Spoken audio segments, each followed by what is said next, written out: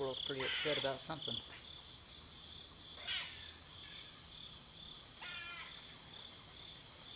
Probably a hawk around would be my guess. You see Peanut or Walnut, tell them they better get their butt home.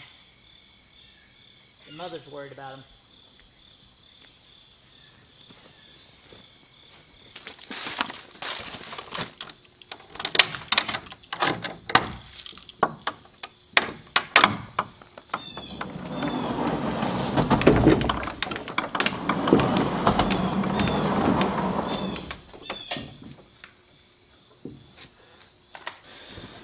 So I'm in hardcore clean mode, although it's not directly obvious by my surroundings. That's actually what's going on.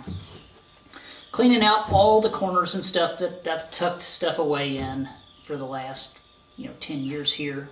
Saved stuff probably for the last 20. And recycling what I can, throwing away the other stuff, and it feels pretty good actually. Questioning my sanity along the way. Did I really need to save those head bolts, used head bolts from a 1989 Honda Prelude for the last 20 years? The answer is no, right? Did I believe that I'd run up on a 1989 Honda Prelude that needed a head bolt that I couldn't find anywhere else on the planet? Maybe. Could I find them even if I knew I had them? Probably not.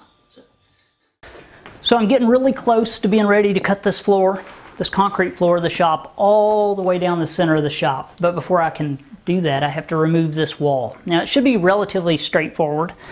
2x4 studs on 2-foot centers, sheetrocked, so there's not a lot there. One circuit running in for the power, which is going to change if I rebuild this back. Now, this is not going to be a demolition, it's going to be a deconstruction, because I plan to reuse these materials.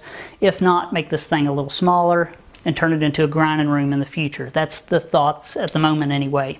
But for now, this wall simply has to come down, and that's what we're about to do.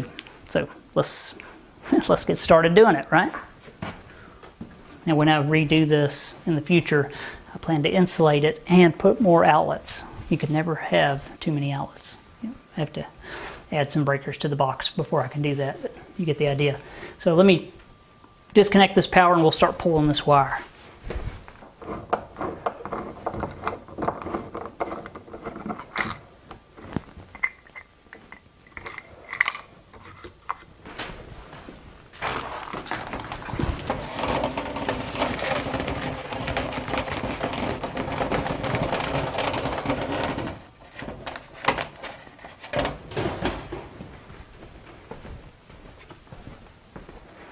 So originally I had, or when I bought the place, there was an AC, or just an electric heater unit in here. And why they had two vents blowing to the outside of this, I'll never know. You couldn't heat that out there if you tried, especially with the unit that they had. Maybe they figured that out, I don't know. But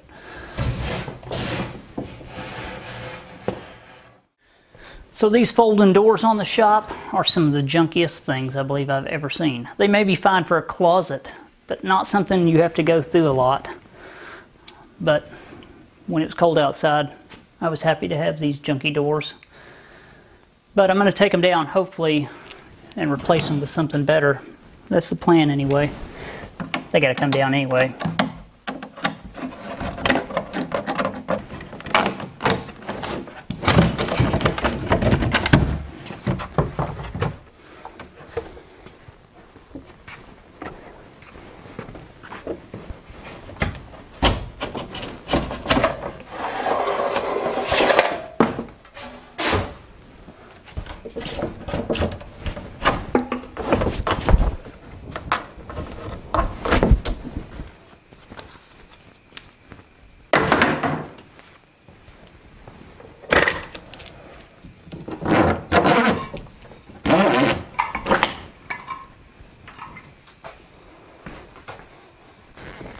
So here's a failure that I've seen quite often, especially in people's basements, where they butt their drywall right up against a concrete floor, or any floor probably for that matter.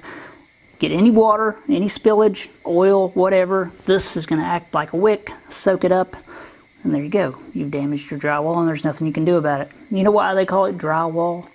Because it likes to be dry. Actually, I don't know if that's the case, but it does like to be dry. And butting it up against the floor doesn't keep it dry, right? So this is ruined because of that, at least the bottom section. So I guess you could space this off the floor a bit and then use a kick panel to cover that transition. And then you wouldn't have to worry about it, right? Still lightly wash down your floor and have your drywall as well. So you can tell I sure didn't put this stuff on here, or else it'd probably never come off.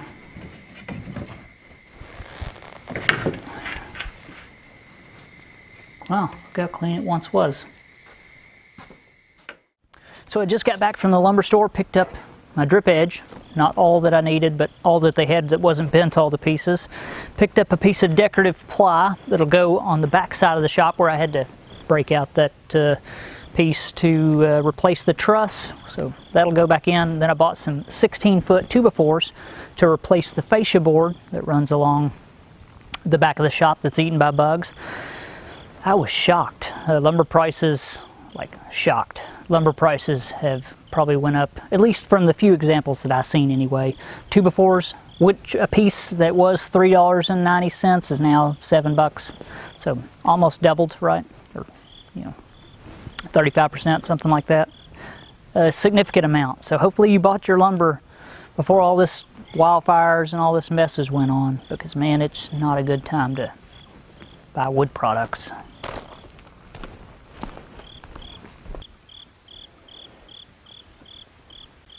Chloe.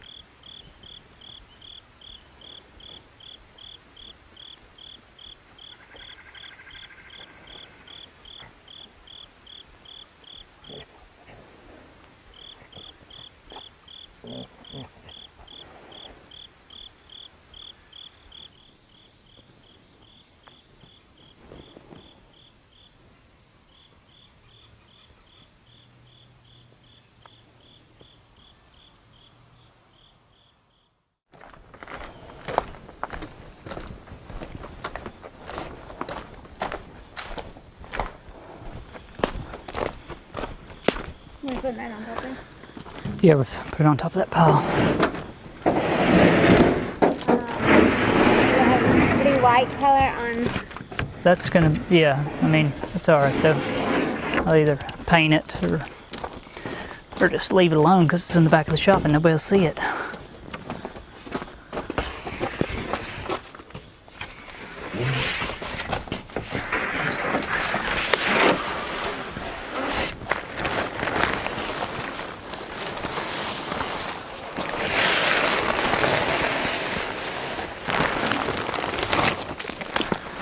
Thank you, love.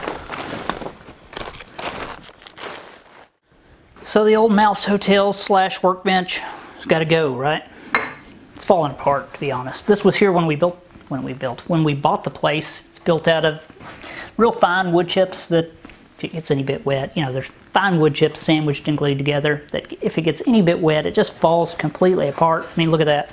Just raining pieces of wood. It's just not the ideal material for a workbench, but it got me by. But I'm going to tear it down and make me something new, something that will fit my tops much better. These are laboratory tabletops, which, if you're not familiar, are completely awesome. Chemical resistant, acid, doesn't hurt them to a certain point. They're just really flat, heavy, just nice tops. And I was lucky enough to come across 4 of them. Obviously, they were used to come out of a remodel. But gonna have to build this new workbench. Old backdrop's got to go as well. Well, that whole wall, everything's gonna have to come over. But this thing's going outside. I've seen enough of it.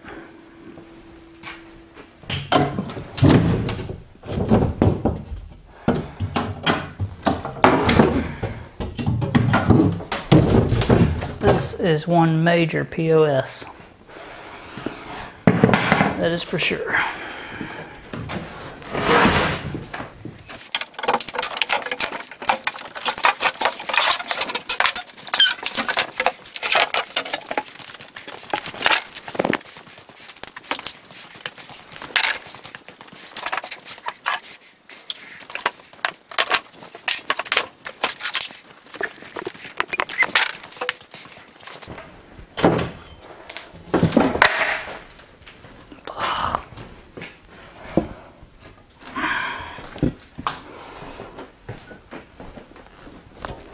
So this is a Simpson strong tie mending plate made for joining wood together and or holding it together at a butt joint. You got a join line here. You can see it's got a bunch of spikes. It's just a stamped piece of galvanized sheet metal that you hammer into wood and it holds it together, right? It's called a mending plate, and it says specifically on there that it's not for use with trusses, although that's exactly what I'm going to use this for. And this is what you commonly see, very similar to this, used on trusses to hold them together. I'm sure that's probably a liability thing there. But anyway, this is what I'm going to use on the back side of the truss where I don't have a lot of height to spare. And I'm going to tie that truss together permanently. You won't pull those off once they're on.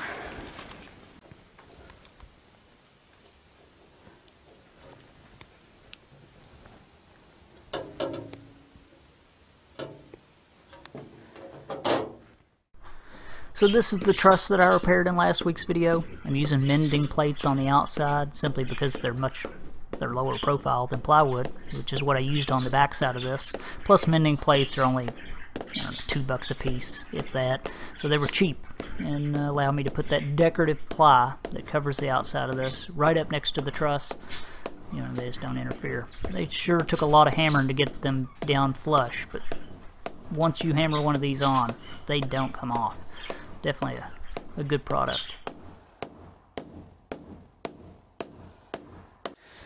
So that looks good, and it's more than adequate. Actually, it's a little over the top on the repair on it, but it feels good to not just do the bare minimum to get by, especially when you're dealing with trusses, right? I don't think there's any reason not to do everything you can to make sure that it's not going to cause any issue. Although this truss wasn't never at any risk of causing major failure on this building anyway.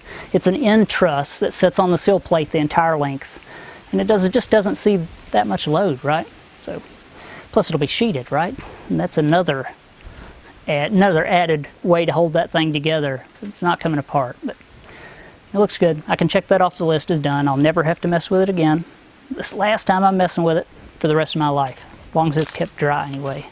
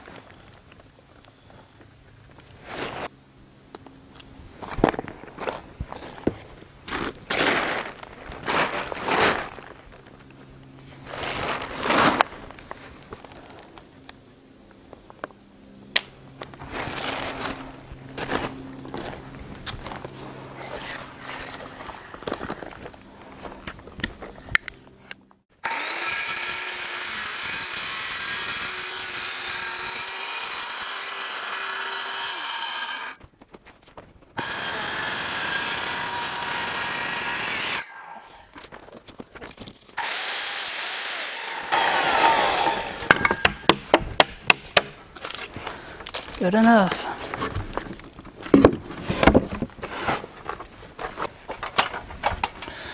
So just in case you're having a hard time telling where the patch is and the old stuff is, right here is the transition. Kind of hard to tell, but this is the new stuff and that's the old stuff. I'm thinking about either painting this, pressure washing it and painting it to make it all to where it looks really nice. It's obvious that this is a repair, although it's the back of the shop and nobody sees it, and it doesn't matter anyway, but you get the idea. That's kind of an eyesore in a way. But after a year or two, it would probably blend right in. I am considering, I need to run the numbers on my materials because I have excess of materials to see if I have enough to extend this roof another 6 or 8 inches and get the umbrella of this roof just a little larger on the ends, because this wood is not something I want to replace anytime soon. It's not cheap stuff. It's the same price as plywood, basically. And this could easily last for a very long time, even though it's old, if the umbrella of this roof was extended another 6 inches, 8 inches, right? Just to shield it from the straight down rain, because it's starting to get some green on it near the bottoms. And anytime wood starts turning green, it's time to clean it, right? Because it's mildew and it's going to promote rot, and we don't want that. So we just used a whole piece on the end. I'm not going to cut that sheet any more than I have to because it doesn't matter. Right? Looks good.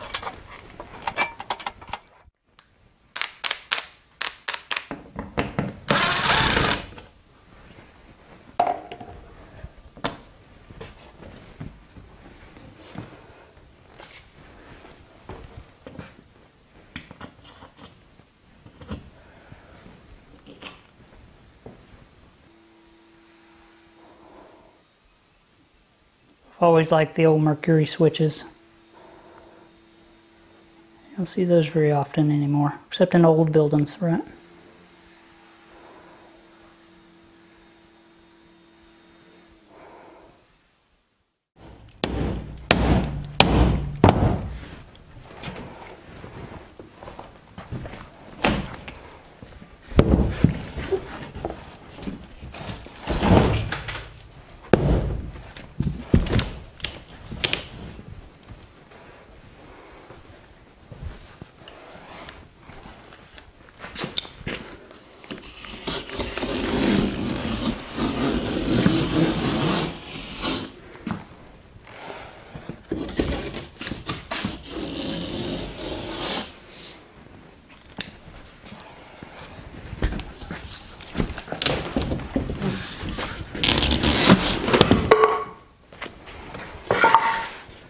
So I don't know how well you can see that, but they obviously tried to keep the drywall off the floor in here.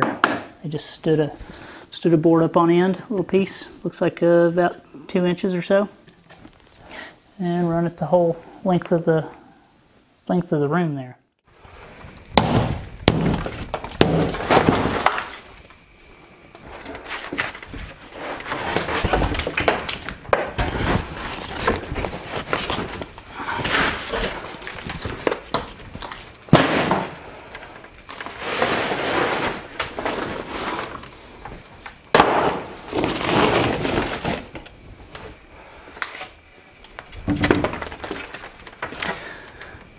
Well, that's all the drywall down on this wall. Didn't take very long, right? Just a dirty, nasty job.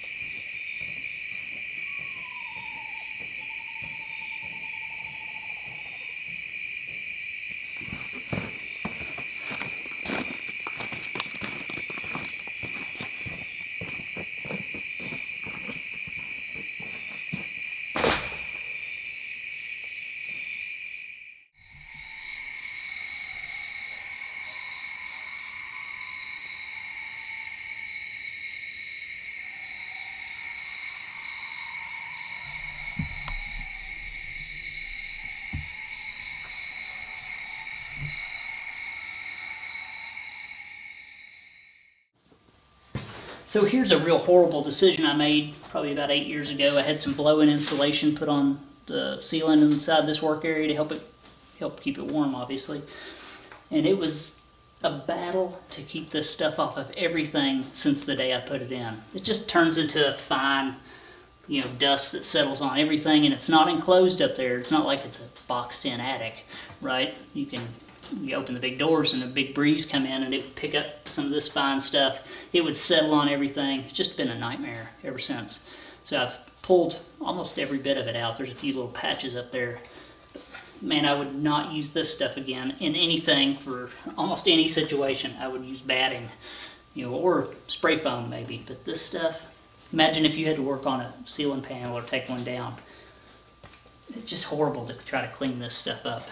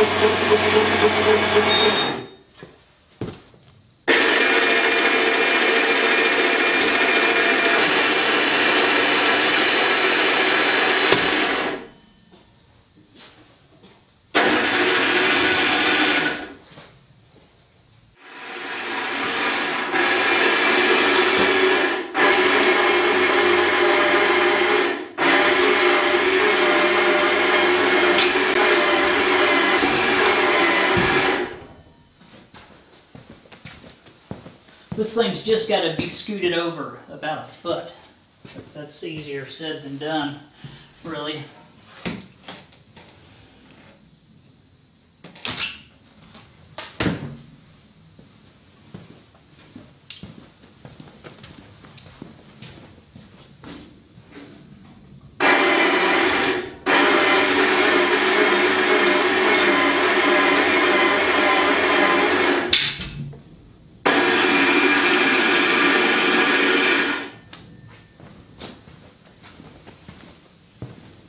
I'll have to level this old machine back out as well. I had it shimmed up. I really need to make some feet for it. Some adjustable feet.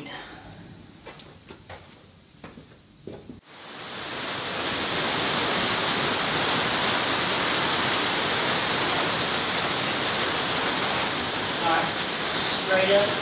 Okay.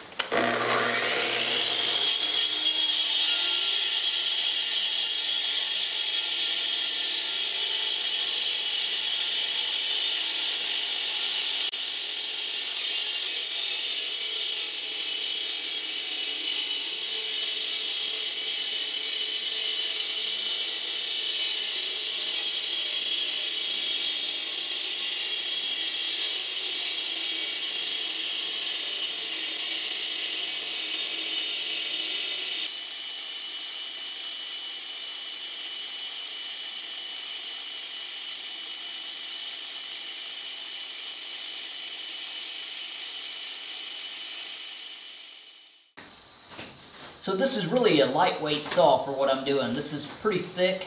In some places it's 9 inches thick, in some places it's 4, so yeah, you can tell when you hit the thinner spots. But if I push this saw very hard at all, it just trips the breaker. It's a job for it to do this. It's a job for me as well. Stay bent over this saw here for a couple hours, because it's probably been an hour just to get to here. But, you know, it is what it is. I already done this once on the other side, so I knew what I was getting into. Won't be long. I'll be finished with this cut.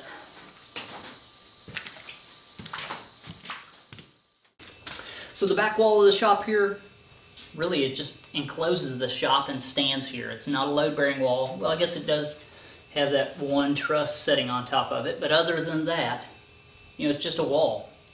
The business walls are the two on the other sides of the shop, across from each other. Those are load-bearing walls, and this one just stands here, pretty much.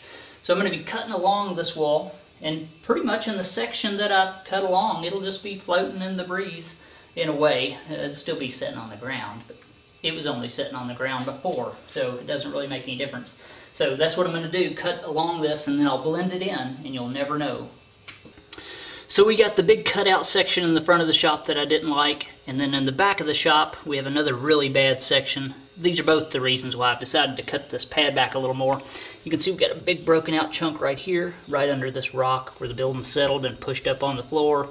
That crack runs all the way out to the wall, and then you've got a crack here that travels right past my cut line that I'm made right now. So I'm just going to cut this out along the wall and remove this entire section. It's just not good. Imagine trying to tie in right there.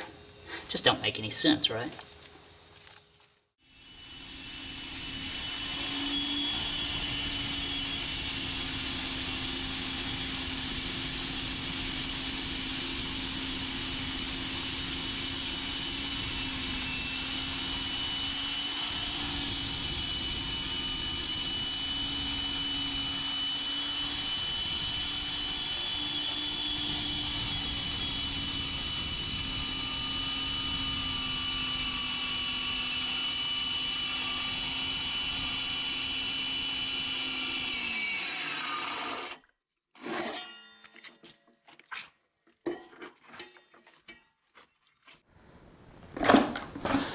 So there's something nice about getting off work, having your first cup of coffee, getting back into your dirty clothes, and doing something for yourself instead of for someone else all the time, right?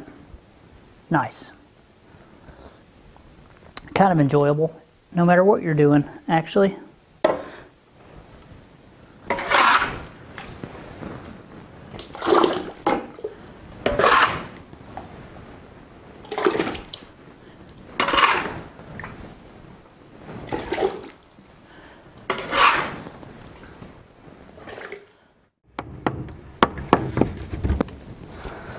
So I'm just pulling off this fascia board, and it's not in that great a shape.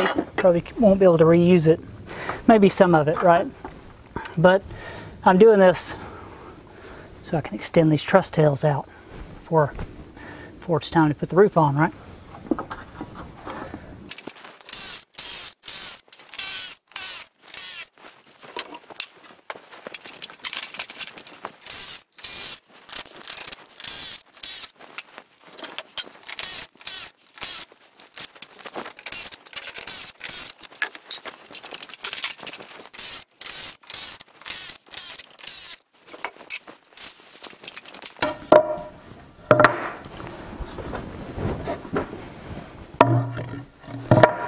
So all this lumber that I purchased for my temporary support wall, all the truss supports, all these 2x4s are now going to turn into truss tails to make my roof longer.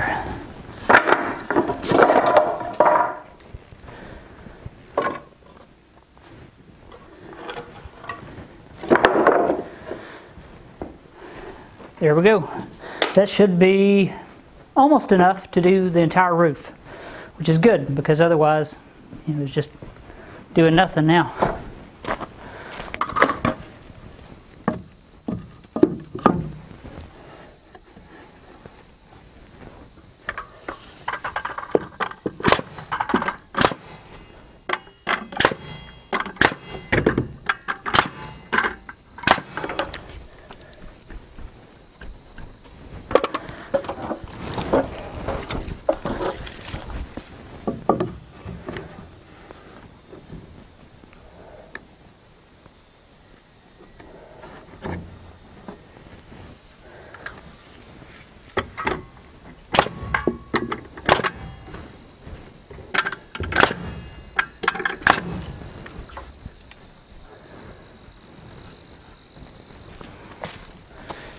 So there we go, side one's done.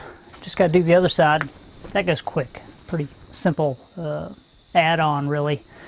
And will be plenty strong. Obviously, they're, like I said, they're going to get cut off all at the same time, and they're only going to be a foot extra, so not adding that much really, but enough to help. So that doesn't look very good at the moment, but it will. Once they're all cut to the same length, it'll look really good. And I don't think that adding that extra foot of overhang will make this roof look odd. It'll definitely look like it's got a substantial overhang, but I don't think it'll look funny anyway. Any more than that may start getting a little excessive. But now we've got a foot overlap. Every one of those extensions is attached to the existing truss with at least a foot of overlap, right? Plus we're having 5/8 ply on the roof. So I'm not even a little worried that that foot extra of overlap is going to cause any weakness issue in the roof. Now, if we got 3 foot of wet snow, you know, it still wouldn't matter, to be honest. Be just fine. It's going to be great. All right, guys, that's it this week. It's looking good. Always like the look of a building that has a slightly larger than normal overhang on the roof. Maybe it's just a personal preference, but, you know, they do serve a purpose, right? Keep the rain from falling directly at the foundation of the building, keep the walls cleaner, keep your windows cleaner, you know, on and on and on. It's nice. But I've got excess shingles and I've got some excess sheeting, so it's the time to do it is now, right? Got to get the concrete guys here to give me another estimate on my floor because obviously I've cut more out of it. Get my dad's skid steer here, bust out that floor, on and on and on, right? It just never ends. So that's it. Thanks for watching, guys. I really appreciate it. Huge thanks to anybody who supported me on this project. It is appreciated beyond belief, believe me. And I wouldn't know what to do without you. So that's it. Thanks for watching, guys, and I'll see you next time. The birds fly south as the light leaves your eyes. Hold on to your dream. Oh, I know you wanna scream. Since the day